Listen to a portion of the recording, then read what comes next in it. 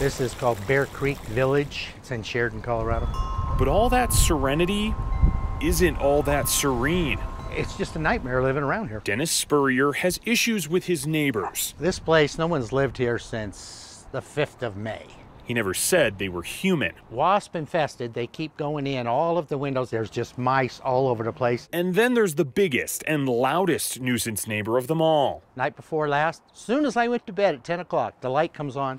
There's 4 raccoons out there digging in my backyard trying to get in here. Sounds like they're having a fight out here at night. I've seen 4 of them, and they're out here almost nightly. With no one living there to stop them, Spurrier says it's become an animal free-for-all. So I put a piece of plywood in here, and I don't know if that's going to stop them or not, but I'm trying anything I can to stop the varmints from coming around here. So we called code enforcement at the city of Sheridan to see if they could do anything about that or that. But our calls weren't returned. Do either of you happen to be the manager? We spoke to the manager of Bear Creek about the lot in question as she was leaving. I know there's somebody who just purchased it.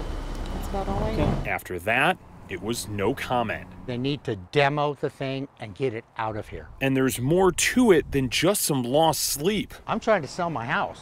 But there's no way I'm going to be able to sell my house when they come up. My agents already told me. And unless something is done, these bandits may be bunkered down for a while. That I am way past at my wet's in. In Sheridan, I'm Jason Grenauer, Denver 7.